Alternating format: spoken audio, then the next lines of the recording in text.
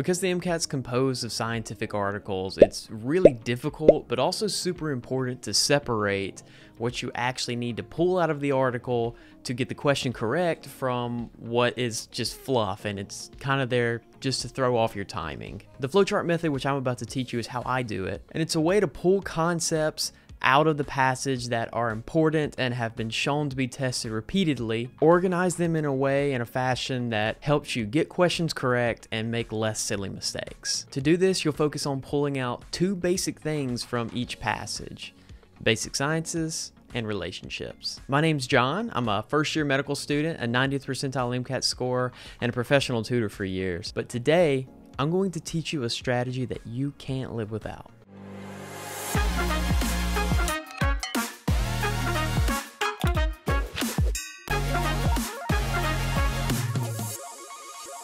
Before we start, I want to encourage you to like the video and subscribe to the channel, and make sure to check out our passage breakdowns or our AAMC sample test breakdown playlist so that you can actually see some of these strategies applied. The 3 steps to mastering the flowchart method include understanding what classifies as a basic science and a relationship, learning how to organize them into a flowchart, and then getting better at it, becoming efficient. Because when you first start this, it's going to take you a lot longer than the 4 minutes that you're actually allotted. But in subsequent videos, I'm going to show you some drills and ways to practice and actually improve your speed. Let's get into the flowchart method. Step 1, you have to understand what classifies as a basic science and a relationship. A basic science is what you're actually getting tested on when it comes to the MCAT. It's going to be any science that you remember from your big keystone courses in undergraduate, like your biochems, or anything that you remember from a test prep book. Those are going to be your basic sciences. If you're curious about how to learn and identify those, then make sure to check out our video on how to use Anki and Khan Academy to learn those basic sciences for free. Relationships is a little bit more abstract.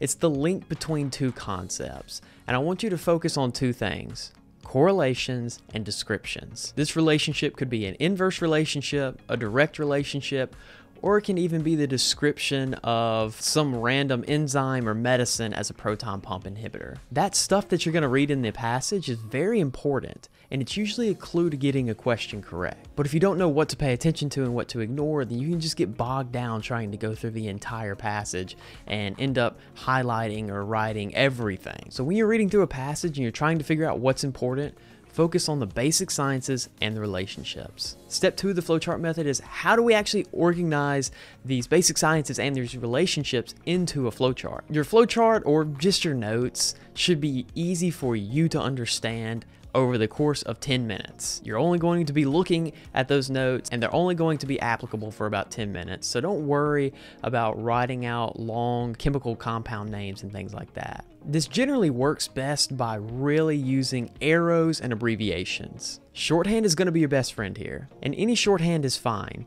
but just make sure that you keep a consistent shorthand for yourself. You're trying to create a system so that even whenever you encounter a passage that you've never read before, you're still going through a process that's very familiar to you. I'll show an example of a passage as well as basic sciences and relationships that I pulled out from the passage and what my flowchart actually looks like as I was going through that passage. You can notice that there's a lot of abbreviations and shorthand and that my writing is terrible. But on the real MCAT, you don't have time to write out a ton of things. So this is what I focused on. The 3rd step of flowcharting revolves around becoming efficient. It doesn't matter that you can pull out all the basic sciences and the relationships and do them perfectly if you can only answer half of the questions. So a lot of the magic comes at getting faster. For a slow reader like myself, this was pretty difficult, because flowcharting is going to take you a minute at first. When you first start, you're not going to be able to finish reading the passages and writing down your flowchart in the allotted 3.5 or 4 minutes. It's probably going to take you somewhere closer to 7 minutes, and that's fine. That's why we practice. So to become more efficient when you're practicing your flowchart, I want you to do this simple drill. Work through practice passages with a stopwatch running beside you. Don't feel the need to rush. Feel the need to be accurate rather than fast.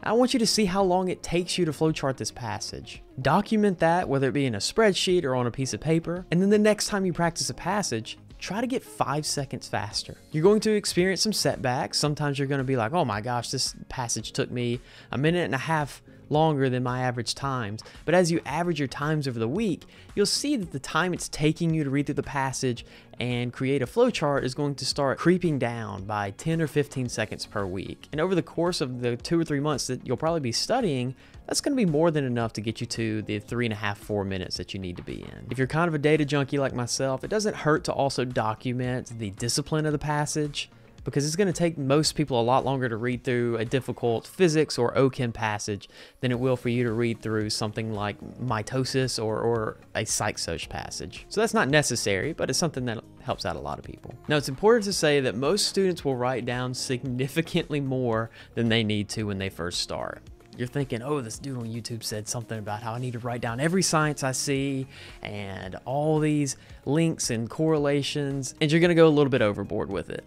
You need to keep in mind the fact that everything that you write down on the exam is with intentions for it to help you score better. You're trying to predict their questions. You're trying to make notes and organize things in a fashion that you know they're going to be tested on. So as you practice, you'll start to learn the corners that you can cut and the ones that you can't cut. So it's very normal for you to write down too much and for your time to be a little bit longer.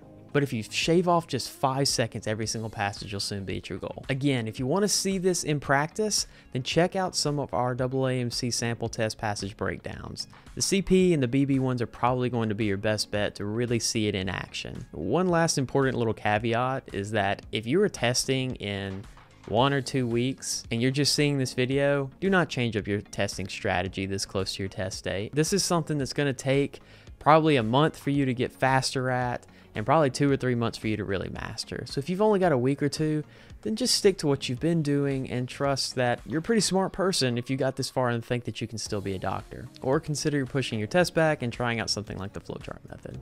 Thanks for watching the video. Make sure to like and subscribe, and let me know in the comments how this actually works for you.